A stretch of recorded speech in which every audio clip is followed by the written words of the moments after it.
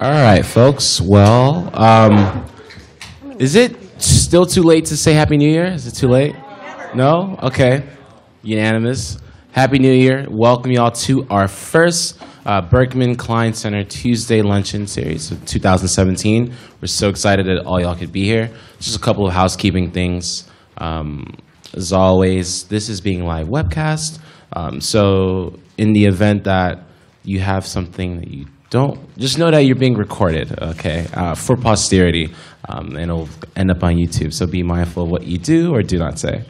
That's one. Two, on January 24th, we will be having a talk between Berkman Klein director Susan Crawford and the chairman of the Federal Communications Commission, Tom Wheeler, entitled U.S. Communications at a Crossroad. That talk will be at 4 p.m., and details of that are on our website, cyber.harvard.edu/events.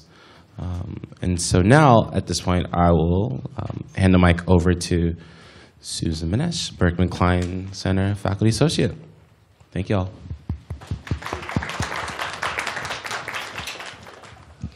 So I could just say, Dr. Kishonna Gray, Force of Nature, and then shut up. But that would pretty much sum her up. But I think I'm expected to give you some details, so here comes some details. Kishonna is a fellow at the Berkman Klein Center, as well as a Martin Luther King scholar and an assistant professor at MIT this academic year. She is also a faculty visitor at the Social Media Collective at Microsoft Research here in Cambridge. In her abundant spare time, she likes to tour Boston with her partner and her children. Her work broadly intersects identity and digital media. She focuses particularly on deviance in gaming and works on video games and gaming culture. Her most recent book, Race, Gender, and Deviance in Xbox Live, examines the reality for women and people of color in what is, after all, one of the world's largest gaming communities. Kishonna has published very widely. She founded the Critical Gaming Lab at Eastern Kentucky University. She works with the Equity in Gaming Initiative, equityingaming.com. She is a featured blogger and podcaster with Not Your Mama's Gamer. And she actively blogs on not one but two personal websites. She and her partner also collect console games. And in the not very distant future, we all will join in her activities by engaging in various activities at the adult gaming lounge she plans to open, which will be called High Scores.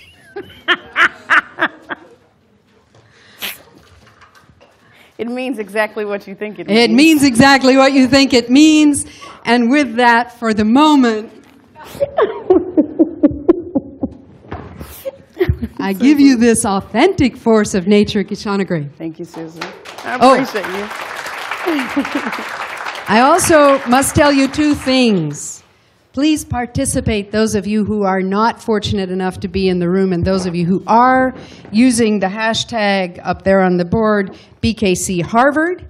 And also, Kishonna says you are welcome to ask questions not only at the end. You don't have to behave yourselves quietly and wait till the end, right, but you may also interrupt her during. Yep, absolutely. Just raise your hand.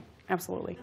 We cannot begin without acknowledging Mariel. It's her birthday, everybody. Please join me in singing happy birthday. Happy birthday to you. Happy birthday to you. Happy birthday, dear Mariel. Happy birthday to you. Love you, Mariel. Thank you all for being here. I'll spend, some time, talking about, I guess, the journey that has led me to create this framework, this Black Digital Feminist framework. And it's been influenced by a lot of things that are happening now, my own experiences in gaming culture. And it's an organic thing, it's a living thing, so it's constantly evolving, So please feel free to chime in, share your thoughts, comments, personal feelings and opinions about it. Please be interactive, because I really want it to be a framework that can best capture the digital practices and the physical practices of women of color and also other communities that are working for marginalized populations. Okay?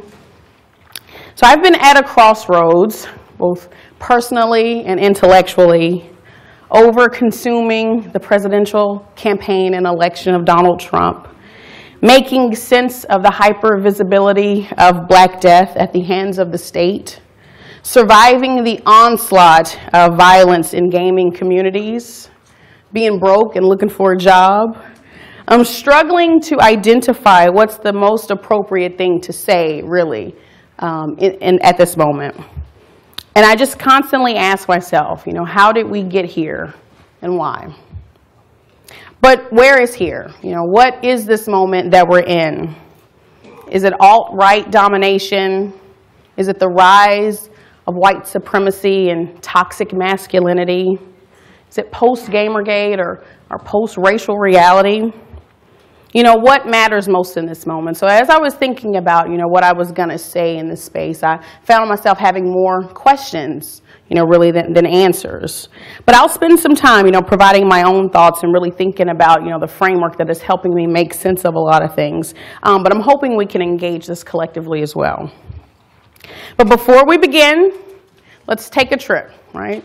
Let's imagine that we are celebrating the 50th anniversary of the Berkman Klein Center, if you will, right?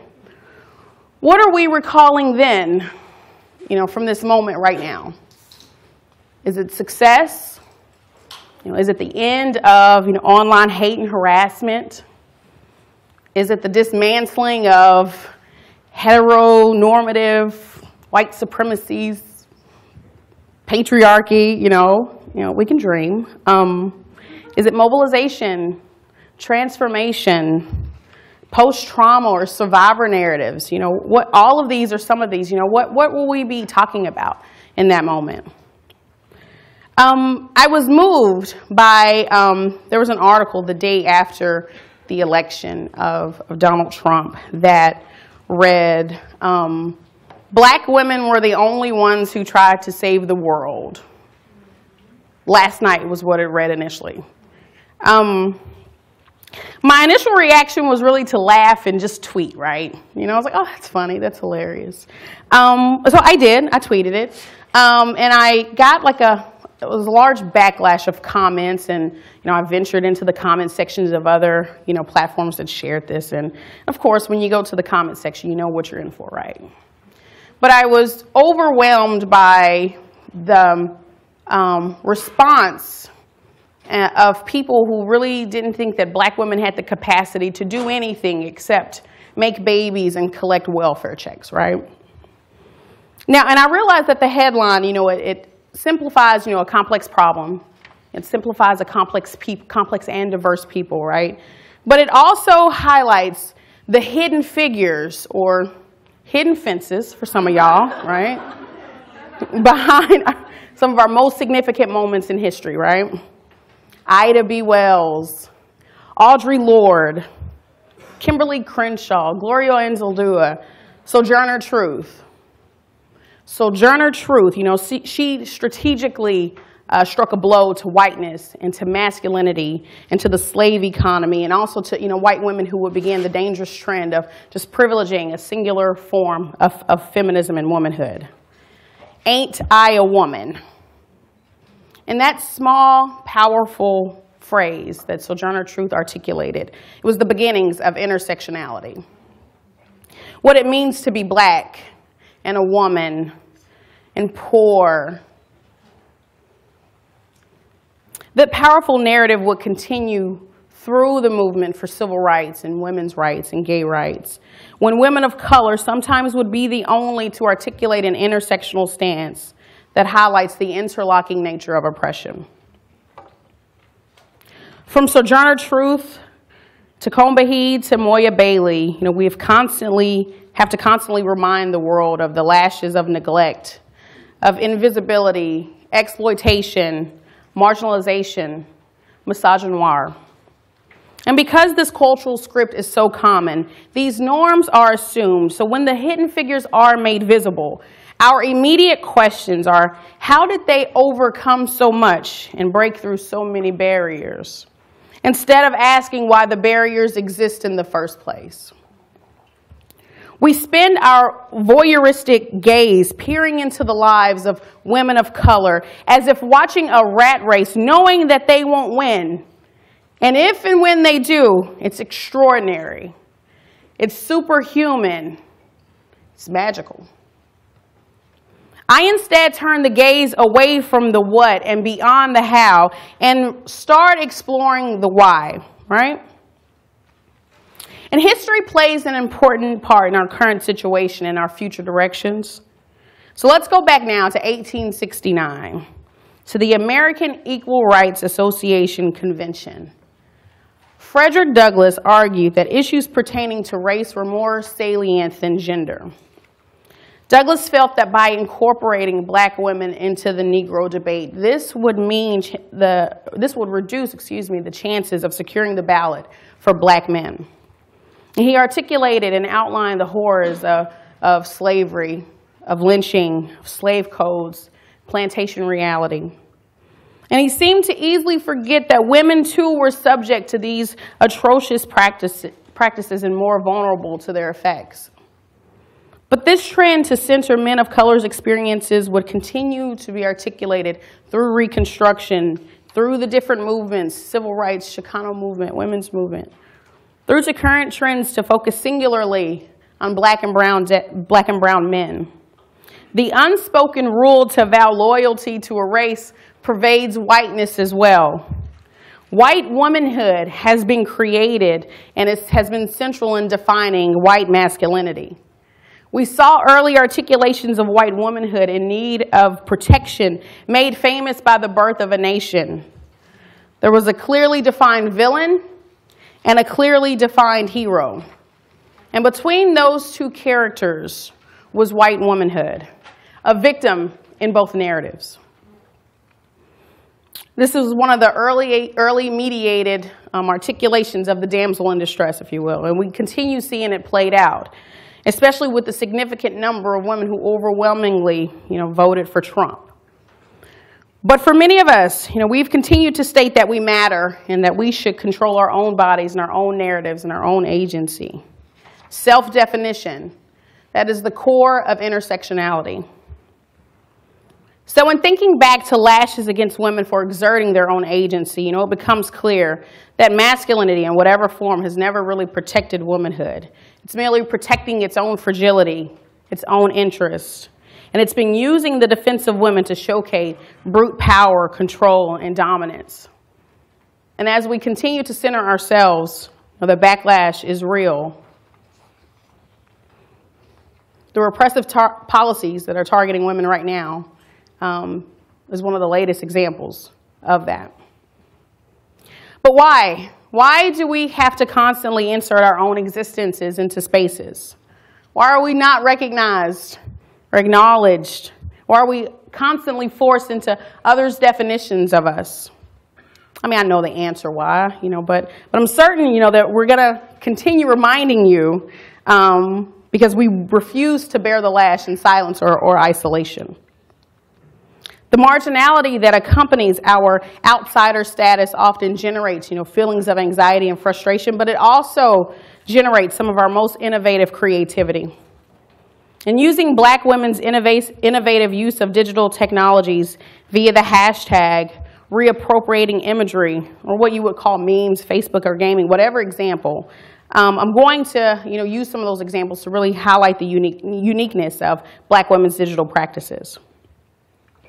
Let me go back to this slide right here. Women of color are often touted as poster children, for the digital divide. But we have historically utilized media and technology, for our own means. And we've also really mobilized some of the most marginal among us. But this hacking, if you will, is often viewed counter to what the originators intended. And it's often downplayed as not innovative or not creative. Or somehow, black women, they're playing around with it, they're not serious with these kinds of things, or, we're constantly failing. And some of the things that we do may be seen as failures, whereas our counterparts are often praised for the same things. And so it's important to really explore this tax savvy, especially for our ability to breach the boundaries of what's normal, of what's acceptable, and what's been really defined for us. So what do we call it? Hashtag feminism, feminist futures, digital feminism, techno-feminism. I think it's, those words are useful, but those conceptual frameworks, they fail really to capture that the structural inequalities that really prevent access and really highlight what women are able to do in the face of so much adversity, right? Because they're missing that acknowledgement of the role that identity also plays, and how we refuse to part ways with any aspect of who we are. We want to make sure that they're central and that they're present. So we don't want to forego any aspect of ourselves when we enter a space. And I think that's one of the key things that some of our previous frameworks have failed to really consider. And it's also important that the analytical frameworks that we have, that they have the ability to deconstruct structural inequalities. And we don't want to just talk about them. We want to figure out a way that we can liberate people and liberate folks from the confines of the lasting legacies of that oppression. So in my journey to really create this framework, Black Digital Feminism, I utilize the tenets of techno-feminism, of cyber-feminism, and I also incorporate that with a critical race feminist perspective and thinking about what it actually looks like. So the 3 points that I've been working on and working through and with are the social structural oppression of technology and virtual spaces, intersecting oppressions experienced in virtual communities, both virtual and physical communities, and also the distinctness of the feminist community. I think those are some of the 3 points that are the most important to talk about. So thinking about the first, matters of institutional racism, damaging stereotypical images, sexism, classism, those are routinely addressed by critical race feminists. And incorporating the inherent masculine bias in technology and the default whiteness of virtual spaces is important as well. Coco, Nakamura, and Rodman, they argue that the internet is far from liberatory, but rather is a space that continues a cultural map of assumed whiteness. Coco pointed out that attempts to make race, ethnicity, and other aspects of identity present are met with resistance, from colorblind resistance, from wanting to force certain bodies into the cultural norms that exist within these spaces. And this assumed body excludes so many marginalized folks who are wanting to participate in these spaces, right? Oftentimes, in some of the research that I've done, their bodies are marked as deviant because you're a woman in the space, because you're a person of color in the space, because you don't speak English within the space. So I don't use deviance to really talk about some of the inequalities or the oppression, the racism or sexism. I don't root that as deviant. I root those folks who are violating this space, who are intruders into this locker room, if you will. I hate using that. I used to use it a lot. I don't like using it now, but I'll use it for this. You all know what I mean. We are intruders into these spaces that have not been defined and created for us. So the creation of something like Black Lives Matter or Say Her Name, they're merely tools to reframe a narrative that has limited black and brown bodies to skewed framing and that have influenced public perceptions and made certain communities vulnerable, really to state violence. The conflicting constructions of blackness in particular only serve to reify who is and who is not eligible for full inclusion into humanity. So when one utters Black Lives Matter, it may lead to controversy, it leads to claims of reverse racism, and it leads to the creation of All Lives Matter.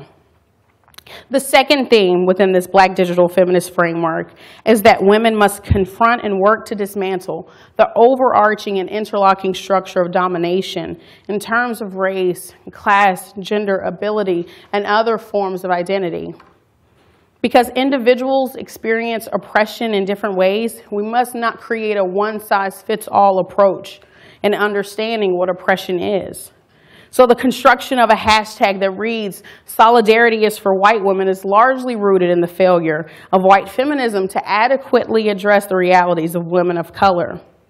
But it's read as Black women being angry, Black women being bullies, Black women engaging in toxic forms of feminism. Mikki Kendall, she's the creator of hashtag Solidarity is for White Women, and she created it in response to a rant by self-proclaimed male feminist Hugo Schweitzer, where he stated he'd been particularly awful to women of color. And so she highlighted it, and the outlash was swift and it was severe. But the case is also significant because it reveals the relationships that white men have had and how it's affected and impacted women's communities. Or as Nancy Henley describes, it's the everyday social relationships that glue together the social superstructure. And it's hard to broach that. It's hard to really break that structure. As Jesse Daniels articulates, the dominance of white women as architects and defenders of a framework of exclusive feminism has yet to be interrogated by mainstream feminism.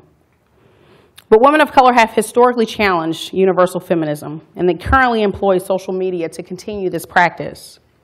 Now, while the backlash to Mikki Kendall and others who supported that hashtag was severe, the outpouring of serious and satirical tweets associated with it was empowering, to a lot of the individuals, the women of color and the allies who used it and who wanted to highlight that trend in mainstream feminism. And Black digital feminism also encourages a privileging of women's perspectives and ways of knowing, because our identities generate a particular knowledge about the world from our standpoint. And valuing these perspectives is the only way to liberate women from the confines of hegemonic notions, deeming these identities unworthy. And therein lies the power of hashtag not your Asian sidekick or hashtag this is 2016. Asian women in particular resisting the label of token or refusing to be anyone's model. These digital practices are rooted in the radical Asian womanist tradition that they control their own identities, resist patriarchy, and highlight discrimination in the public sphere, on the street, in the classroom, in the lab. And although all women share a common struggle examining intersecting realities, the distinctness of their lived experiences must be addressed. Now, women may share sexual oppression, but it's not clear how this can unite all women whose work and life expectancy and family life are also structured by the hierarchies of racism, ethnicity, colonialism, or nationalism. And it's also why a lot of women of color still hesitate to adopt the identity of feminist, instead preferring the word womanist, or just being who they are. Power differences between women are so great that even the similar struggle against men are different. And women's struggle with technology is indirectly a struggle with masculinity, the patriarchy, and male privilege. And cyber feminists, their inability to incorporate that structural nature of inequality results in a limited vision of liberation. As Fessel recognized, women cannot stand together against oppression if we stand in different power relations to one another. Black digital feminism also addresses the distinct nature of how women utilize digital technologies. Hashtag not your sassy friend. Hashtag not your mascot. Hashtag Yamik Ganse. Hashtag not your mommy. Hashtag you mad though. Women have used social media for activism and change, as well as to advance critical feminism and womanism. The internet has propelled activism and empowerment in that many individuals can take action on singular issues. And the tenets of Black digital feminism can never detach from the personal or from the structural or from the communal. And it can never detach from the political. And that sets Black digital feminism apart from techno and cyber feminism. The key is in how marginalized women communicate and how their internet usage is a continuation of their offline selves. And it's important to note that these technologies aren't creating anything. They're merely providing a different outlet. Internet technologies, mobile tech, social media, they are all important in that they represent for women of color and other marginalized groups lacking resources a path to participate. These groups have never been voiceless. Those empowered just haven't been listening. And these digital affordances and this digital technology only amplify their voices. And maybe, in fact, because of Black digital feminism's simultaneous engagement with the digital and with the physical, that the master's tools might finally be able to dismantle the master's house. That's all that I have, y'all. Thank you all. I'm done.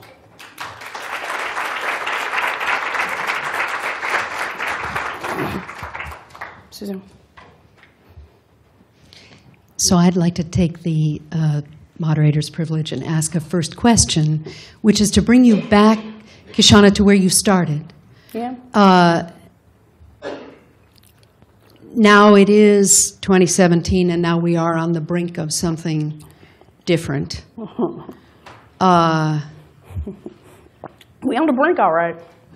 Should we think differently about how to behave online as Black women, as women, as across and within all of our different identities? We need to, one of the biggest things that I think we need to do is really start thinking collectively, identify the commonalities, the things that can connect us all, right? Because just one movement, one force isn't going to do it. You know, an isolated march in one city and an isolated march in another city, that's not going to do enough, right? So I think we really need to figure out a way to bring communities together, to really figure out what is that common struggle against structural oppression, right? But there's a long road ahead of us, right? You know, and I think whenever I look at the breakdown of the numbers and seeing who voted, you know, for Trump, you know, I get heartbroken every time. You know, whenever I see overwhelmingly, you know, Black women sacrificed, you know, to say, you know, okay, we'll forget the super predator shit stuff. Sorry, stuff that you said, and forget that. You know, we realize what's at stake, and we'll sacrifice those things. And not seeing that sacrifice, it was disappointing from like a lot of other groups, and not seeing, you know, men of color overwhelmingly support that as well. You know, so I think that's one of the biggest struggles, because we're still self-interested. We're still just thinking about ourselves, and we have to really think about who are we collectively. You know, who do we see ourselves as? You know, where do we want to be? You know, so I think that's the saddest part. I'm still figuring that out, though. You know. If anybody has answers for that, of course, this group has a lot of answers. I'll tell you that. You can see the email threads. There's a lot of answers for a lot of stuff, but we have to figure out, you know, how we can turn that into action. You know. Let me just follow up and push you a little further. Does it mean using hashtags differently, for example? I think this culture is just one of many things that we can do, right? So there's power in it. So I think a lot of the creators of Black Lives Matter, you know, there's nothing new in what they were doing. You know, that wasn't different from, you know, 10 years ago or 15 years ago, and highlighting, you know, that violence at the hands of the state, right? I think it just gave us a different platform, and I think so. Tapping into that and realizing the power that the hashtag has, that a lot of these different, you know, digital tools have. We have to tap into that, but we can't forget, you know, the physical, on the ground kind of mobilization as well. Actually connecting with people, you know, because we can't just always assume that everybody's wired either, and that everybody has access to those kind of things. And even, you know, some people doesn't even think that matters. So we have to figure out a way to reach people and go to people where they are. Also, there are a lot of folks here that do those kinds of things as well. So there's a model that exists for that. You know, it's not brand new stuff that we have to create or we'll have to make up. You know. I'd like to invite questions. Yes. Hi, thank you.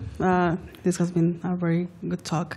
I have one question, and maybe it's not about the body of your work itself, but I want to pick your brain about something that we here at the Berkman Center care about, which is the network neutrality. And do you think that net neutrality played a role in enabling Black digital feminism? And do we need to look at it from the feminist perspective? Sure, sure. So just so I'm clear on what you're asking, you're thinking about how net neutrality, so that the technology doesn't do anything. It's the people who use it, right? Is that what you're saying? Maybe? No, I mean, net neutrality as like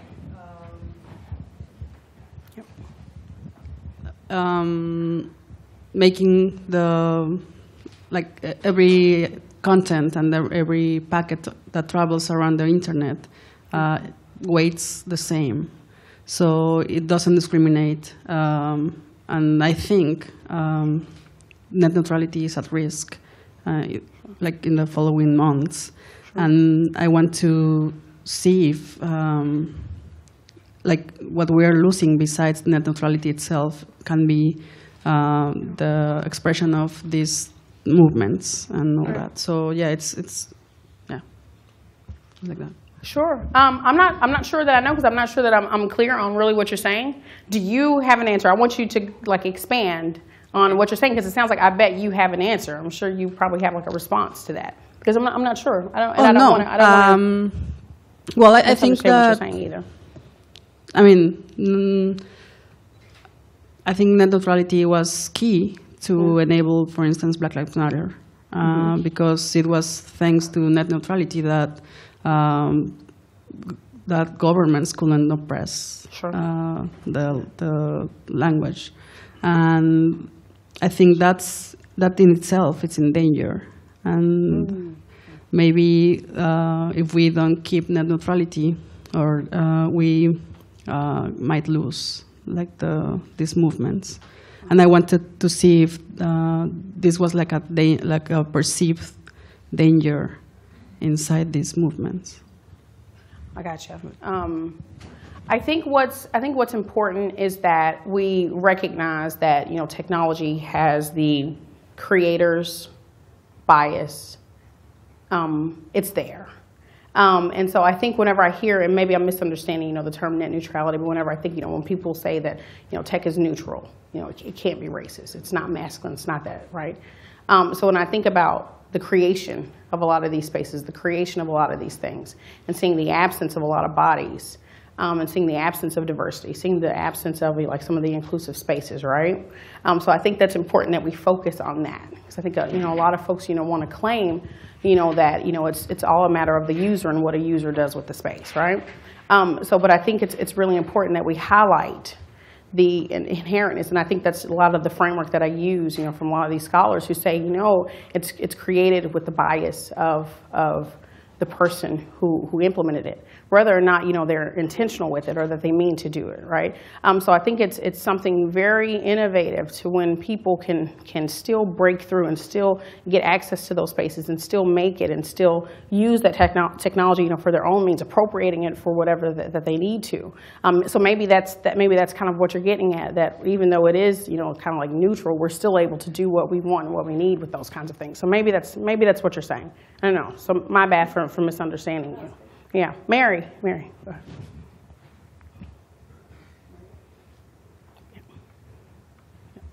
Thank you for your inspiration this morning. I needed that. So this might be a follow-up to Paulo's question. Oh, I'm Mary Gray. I'm a fellow at the Berkman Klein Center and at Microsoft Research. And my question is thinking about the work you've done on Xbox and the pleasure that women can draw from spaces that we otherwise would just write off as, as misogynistic and racist, and why would you be there? And so maybe to some of what you're saying, the places where we both take pleasure and action in commercial spaces, how are you thinking about the importance of occupying those spaces and also generating other spaces that are not necessarily at risk when we think about what's at risk with putting any sort of use limits on certain commercial spaces and having net neutrality regulate who's able to actually access and put content online. So how do you think about creating our own spaces, occupying commercial spaces? Absolutely. I often get asked, because I've been a lifelong gamer, right? And so I often get asked, how can you continue to play, where there aren't characters that look like me, when there aren't developers that look like me, when there aren't, it's not a community, that really looks like me, right? And so I think that I started this trend and this practice of highlighting the folks who are there, because I think we've always been there, we just haven't been acknowledged, right? And I think it goes into those marketing practices of who they're catering to, of who their assumed audience is. So for instance, just the Pew Research Center just revealed that, half of gamers are actually women. And that shocked people. There was no shock to us when we knew that we've always been in those spaces, right? And even with console gamers, the overwhelming population of console gamers are Black and brown men. And so I think that we really have to focus on who is actually in the spaces and going to find them and going to seek them out. And so that's where, a lot of my dissertation work, kind of resided in. I'm like, okay, well, I know I'm in this space, but I know I'm not the only one. So let me go and find the communities. Let me go and find those women. Let me go and find the women of color and say, hey, what's been your experience? And then when we realize, it's these shared commonalities, these shared stories of isolation, of exclusion, of not being catered to, of not being seen as valid or valuable in these spaces and as gamers. But we stayed there, right? There was something that was still drawing us there into those spaces. So I think that, I just had a conversation earlier where, we were sharing, a conversation of like, it doesn't take that much work. It's just a few extra steps. And so when we think about, diversifying like an applicant pool, like to make, more diversity like in developers, of apps or tech, you just have to, a lot of folks, I think we have this dangerous trend of just casting a wide net and hope that they get there. But no, let's go be targeted. Let's go to those, Black Girls Code. Let's go to those spaces. Let's go to the schools that they're at. Let's go to the Howard's engineering program and see are they there. So I think we just have to do a few of those extra steps, to make sure that we're locating them as opposed to just casting a wide net and hoping that they magically, enter into those spaces. But I think focusing on really historically knowing that it's always been folks that look like me in those spaces has kept me there. And I always try to think, how can I, make the spaces better? And how can I, also have like, I guess like this kind of top approach where they're like, being inclusive of us as well in marketing and characters. And I think so last year, I swear somebody's going to call, 2016 like the year of the Black gamer, if you will. We had Mafia 3, there was, a really interesting engagement with Battlefield 1 with the Harlem Hellfighters. Then there was also Watch Dogs 2, featured a Black hacker, in the Bay Area. So in these were, I guess it was a push, from these marginalized gamers, if you will, to say, hey, we want characters to look like us. Even the success of Oscar So White, for instance. If anybody watched the Golden Globes, you can see some of that resistance is paying off in meaningful ways. So I think there's just a value of not giving up, of pushing those spaces, because I know the trend is like, the table's not meant for us. So we need to create our own tables, right? And that's important too. But we also, we need to make sure that we put the burden on them to say, hey, you still need to recognize that we're not going anywhere. We're still here. So yeah, hopefully that answered your question. Okay. Yeah. Yes, Mariel.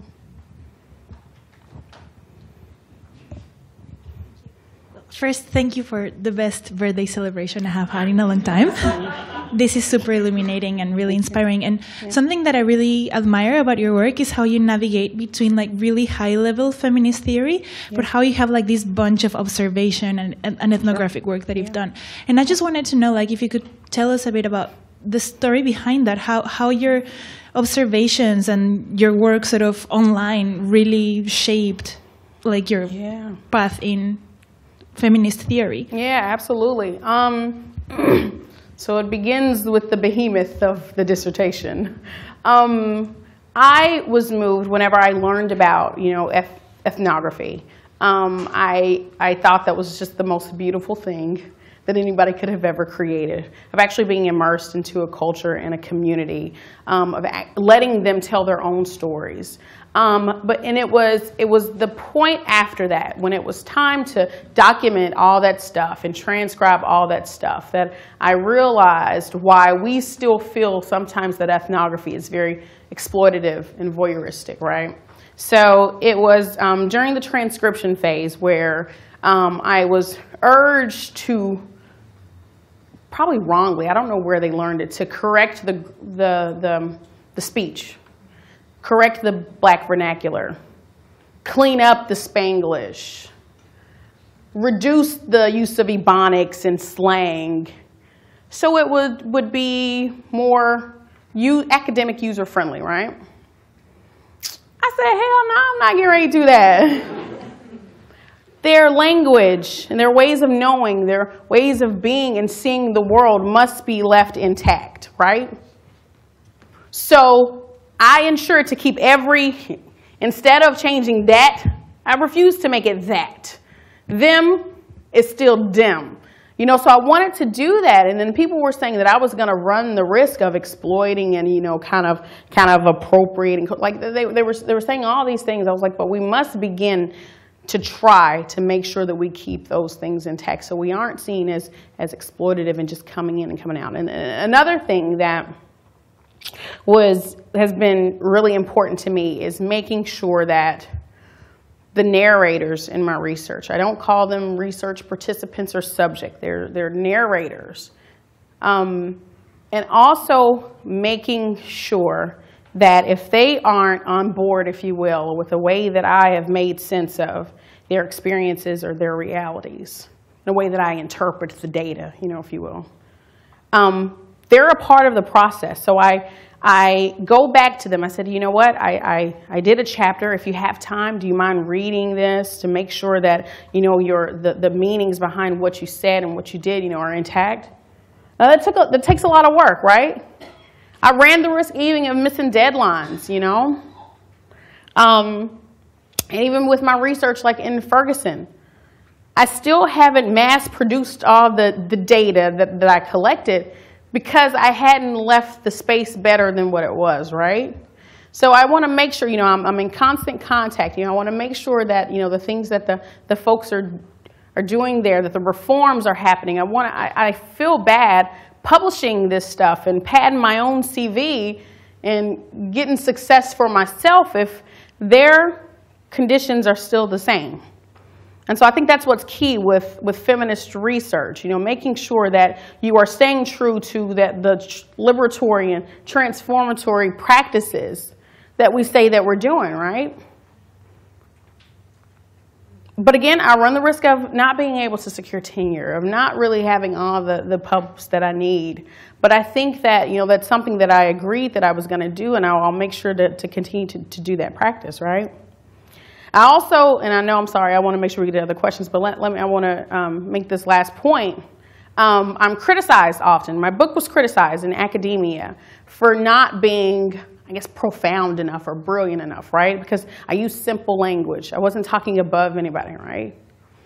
And I wanted to make sure that anybody who picked up that book could understand exactly what I was saying from beginning to end. I didn't want them to get lost in the academic jargon or, you know, that lingo that we often surround ourselves around, right? I wanted to make sure that community that allowed me into their space understood every word about them. Because that's who it was about, right? It was about them. But I run the risk of not having my work featured in, you know, university presses if I'm not articulate enough, you know. But that's all right. That's okay. Because I've still had success. Shit, I'm at MIT. I'm at Harvard. I'm at Microsoft. I'm doing good. So the template is working, you know. So I'll just keep doing what I'm doing, you know. Yeah. My bad. Other questions? I'm sorry. I think there was a hand. Yeah, there's some hands over here.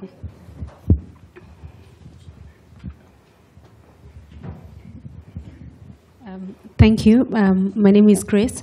I have two comments or questions. The first one is that there's been a big debate about the people who lead a movement, or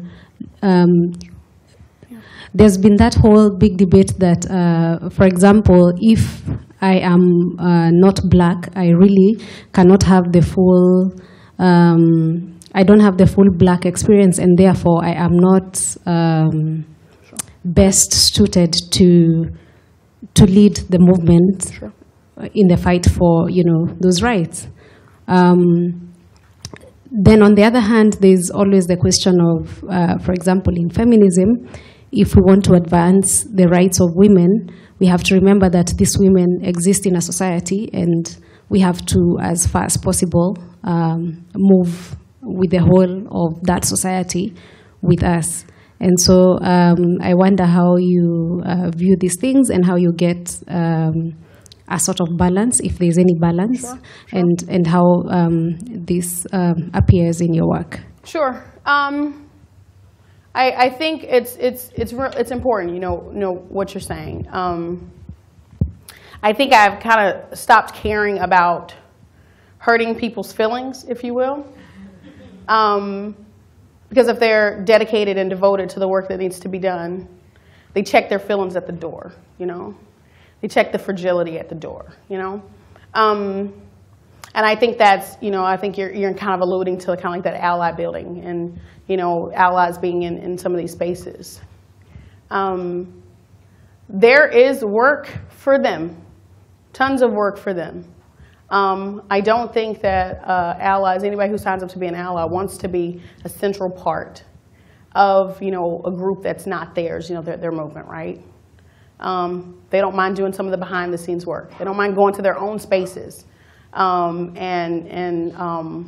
making sure that those spaces are aware of what the movements are, right?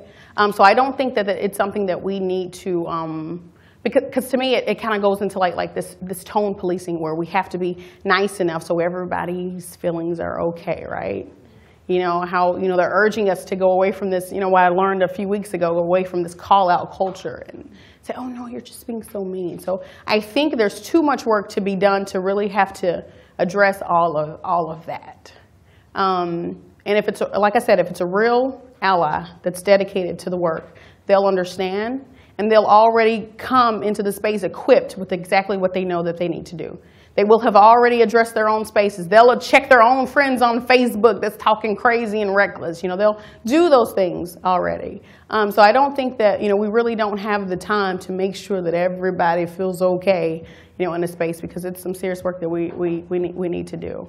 And again, of course, that's probably not the most, PC or diplomatic, response, if you will, but, we don't have time for that anymore. Like, whenever I was looking at all the things that Trump is doing right now, and he's not even the fucking president yet, and everything, it's heartbreaking. So we have so much work that we have to do. First off, to make sure that women are protected. Make sure that, our children are protected, some of our most vulnerable populations. So we need to do whatever we need to do, check our own privilege at the door and just do the work. So these groups don't have to, I don't know if that was an answer or not. My bad. Sorry. Meryl. Okay. I know we don't have a lot more time left, and it's a big question, so you can just answer like one slice of it as you want. Yes, has to do with, I guess, the applications of Black digital feminism to the legal field, both the law and legality, with the understanding that intersectionality, like as it was theorized, started in law journals and women of color being pushed out of the center of law, and at the same time never been a part of our Supreme Court in this country. And so both, like, whether it's technology policy or police, reform of imprisonment, whatever the sort of ways that you see Black digital feminism in like one or two like takeaway ways, and its application to legality, illegality in the legal system. Absolutely. I think the first thing that needs to happen is recognizing the scholarship that's there, that exists on it. So I'm thinking about the plethora of information that's come out, especially from critical race theory. Highlighting, especially like with the criminal justice reforms, highlighting the oppression, highlighting the disparities, highlighting those kinds of things. It exists already. I think it's a matter of if it's going to be implemented, by those and put into actual practice. Because I think, we've spent a lot of time, researching, and we know these things already. We know this. So I'm not sure how else other than to continue to push, continue to just write, the people who are making the policy in whatever field, continuing to do those kinds of things. But I don't have an actual answer of how they can translate into actual meaningful policy. And especially right now, when we have, the template of what happens when repressive policies are implemented. We know what's happening. We know what's going to come. And to push back against that. Meryl, I don't know. I don't know how to do that. If you have an answer, I'd love to hear it.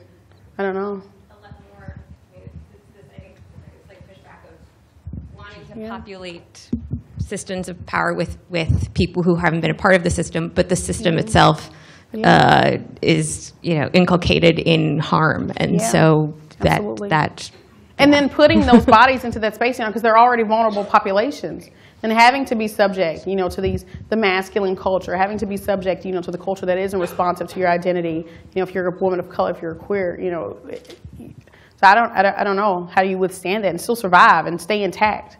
It's tough, and we know that in academia. Academia is the same as well. Somebody just talked about. We always get every year. There's the research that says, oh, women's evaluations are always terrible. We know this already. Now, when is academia going to change to say, okay, well, we aren't going to put as much weight on these evaluations? No, that's not changing. That's not happening. So I put a little addendum, if you will, in my evaluations. Okay, just so you know, these evaluations are filtered through my black female body. So but it doesn't matter. I don't know. I don't know. Do we have time for other questions? Yeah, my bad. Yeah, there's some. Okay.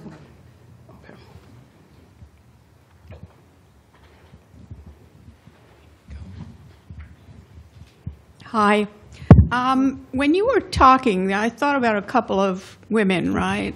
Leslie Jones and what happened to her, and Michelle Obama. Yeah. And, the way in which she is sort of picking up a leadership role. And, I sort of went back to a long time ago, and I was thinking about, I am Spartacus, right?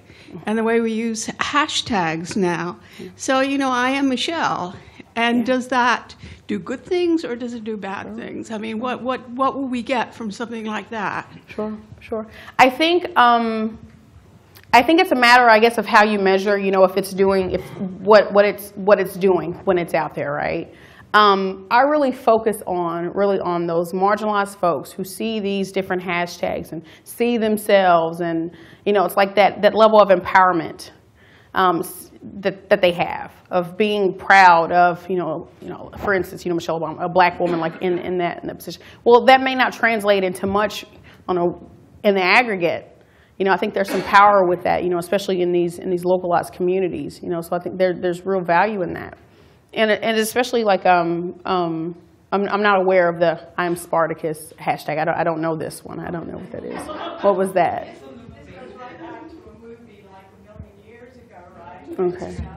Okay. A million years ago, right, Kirk Douglas was Spartacus in a movie, right? And it was about a slave uprising. And, they were trying to pick him out and punish him, right? And so, Spartacus stand up and everybody became I am Spartacus. Very like the hashtags, right, where you join into a movement and make your declaration. And so, and one of the things I'm wondering about is, I know this is, I mean, black women's voices now are incredibly powerful in lots of places. And my question really is, I think in part, how can we, white women who may not have done the right thing when we were voting as a community, total community, because we didn't perceive ourselves as community. How can we be supportive of this? And not be bystanders, not be passive, not accept those roles like in Birth of a Nation, but really, be as powerful in our voices as many of the black women who are out there now. You got to go get your people. You got to go on and get the white women that went and voted. And I really think it's important, as we were talking in this, how we start within our own communities, right? Because I think a question that I would have is, if you were to like come into a space, where black and brown women are organizing or doing something, I would be like, well, what was your response to the white women in your family that voted for Trump? What have you done to like transform the spaces that you come from? What have you done to like change like your family? What have you done to transform like the classroom that you teach in? So I want to ask those kinds of things, before you come into a space, where we're trying to transform like on a larger level, because those small, those intimate kind of spaces, that's where a lot of that, some of that really change, that the effective change, kind of really happens, and so I think a lot of times, we just kind of ignore, oh, well, that's just how Uncle is. Y'all know he racist. Y'all know Granny don't like gay folks.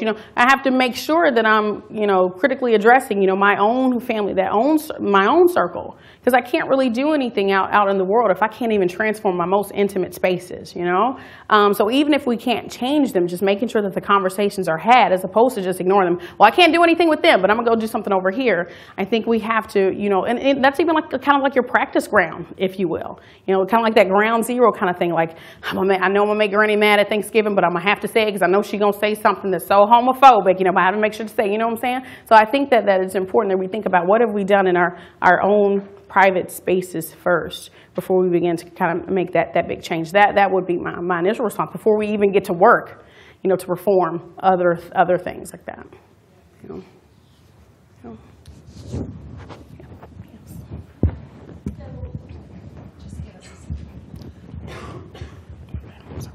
So Kishonna, one of the things I really appreciate about your work is how you always harken back to a rich pedigree of Black feminist theory, bringing in people like Ida B. Wells. But a conversation I was having with a few of my colleagues was about this underlying disparity that's kind of forming about the current political moment and the contemporary, and how distinct it is, and that we're dealing with a set of problems that are particularly transnational. It's very different from the politics of Ida B. Wells. And so there's a necessity to create new visions for what we want for our future, and not in the sense where people try to pressure Black Lives Matter to have a kind of a means-ends agenda, but more in the sense of what is the future that we're fighting for. And so my question is, what does the virtual and the digital do to contribute to that future vision, and how can we incorporate those spaces? Yeah, absolutely. And I think it's important that we acknowledge what's the same, So in the era that Ida B. Wells, was speaking, whenever she was talking about, like lynching practices and things like that, a lot of Black feminists would say that not much has changed. So they would liken, the death of Mike Brown, the death of, Alton Sterling, all these deaths still within that same frame of lynching, right? So, kind of like this, there's nothing new under the sun kind of thing, where it's just kind of like a different, what's that one saying? Somebody said something about, same shit, different day, something like that. Yeah. So I think it's important that we recognize the things that we've always addressed, because those are same, the structural inequalities, the institutional inequalities. Some of the language is still the same. It's kind of like just like different iterations of what's happening, right? And I think that digital tools are just giving us like the means to kind of address it differently. Because again, something like Black Lives Matter is no different than what was happening, behind like Rodney King, for instance. The conversations with body cams was the same conversation we had with dash cams. So it's like, the technology, might be changing some of the conversations, but the basic premise, is still there. And so as opposed to, what future are we fighting for? Yeah, I guess I haven't really like articulated that. What kind of future do we want to have? One like a utopia. One where people have agency and control like over their own bodies. One where we've dismantled all these different structures of oppression. Yes to all that. And I don't know how we go from this moment of Black digital feminism to get there. I just know that the conversations need to continue to be had. And then that there's like really serious engagement, that we're dismantling, like a lot of these barriers that exist, and we start within our own ivory tower, if you will. How can we as academics, do better, transform spaces? the lack of diversity in some of we can do small things like going to Dorchester and finding the young people that are there, going and making sure that they have access to these different campuses, of Harvard and MIT, small things that we can do. I don't want the conversation to get too big. You presented, a big question. I don't know. I don't have an answer for that. But I think we got to make sure that we keep the conversation small and digestible enough that we can consume it and that we feel like we can still, affect change around that. So I never want the conversation to get too big because it could be overwhelming. Where we could say, well, we can't change nothing anyway. We can. We can start within our own spaces and then just go from there.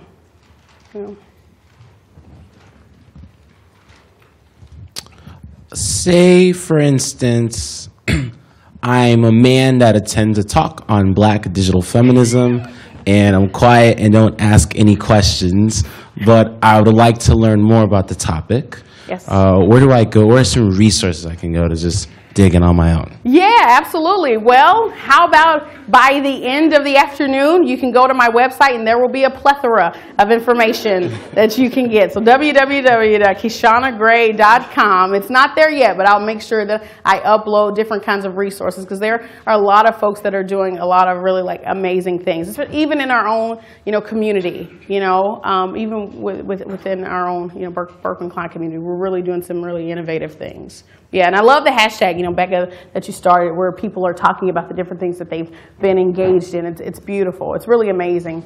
And I'm so humbled every time that I see, the amazingness of the space. But let's make sure that we tap into, these folks and their because we have a great, and hopefully, I'm not sure how many people are affiliated with Berkeley Klein, but there's really a community of folks that are really wanting to do work for free. I'm just thinking about, just last week when we were talking about, really transforming spaces, you got people that really want to work. And so we have to make sure that I connect into that, I tap into that, and make sure that we're doing all that. So yeah, it'll be there on the website by the end of the day. I'll get it uploaded. Do we have one more question before I ask mine? Anybody else? So to tie together a number of the themes of your tremendous talk and the Q&A that has followed it, you write about the importance of claiming identity online. In other words, early on, of course, people celebrated the fact that online you could pretend to be anybody. You didn't have to be revealed we could be as a dog or a woman or a black woman. Now you can, in some more circumstances and spaces online, be identified. Sure. And you can, in fact, be identified in a defiant and somewhat provocative way, like with hashtags, that may offend people in other groups that are potential allies or natural allies. Sure. How do you balance, especially now, the important task of claiming identity and establishing solidarity with your smaller group, and on the other hand, bonding together with allies that are not in that smaller group but that are in a larger one? And should this is a little bit like the question I started with, do you need to shift that balance in any way at the moment, or are there particular circumstances in which you would advise emphasizing one over the other? Sure. I don't think I have not yet figured out how to create that balance where the different spaces I'm a part of are communicating and talking with one another, right? So a lot of the spaces that I'm a part of are still independent of one another, right? Even with some of the things that I've done with Black Lives Matter, some of the things that I've done, especially with the women who oppose Gamergate, these are still distinct communities, right? And I think it was at that moment of August 2014, with the death of Mike Brown, with the rise of Gamergate, that I realized the impossible nature of really existing in these two different worlds. They collapsed for me. They weren't that different. They weren't that distinct. So I think in that moment, that was the time that I realized that I had to have a conversation with both of those groups to show that commonality of the oppression, right? And that was kind of what I did with, I think, I had I hope I'll plug some work here. In the Diversifying Barbie and Mortal Kombat book, I talk about, that tension between, women within that gaming community of how they said, the moment right now is to fight against Gamergate. And you had another group of women that said, no, that's not really important right now. You're not dying in the street. It's Black Lives Matter. So I think it's really having those kinds of conversations to show, well, these aren't opposing fights. They're not so distinctly different that we can't tackle them both at the same time. I wasn't successful in that group of, figuring that out. I wasn't successful, but, I still worked, with both. But I think it just got me thinking about more, how do we bridge that? How do we create that balance so we can see? And I think that's one of the questions, that big question that I haven't yet figured out, is how to bring them all together, so they can just kind of coexist. And that's how we have to do that building to really resist some of this stuff. I'm figuring that out. So as soon as I figure it out, I'll let y'all know.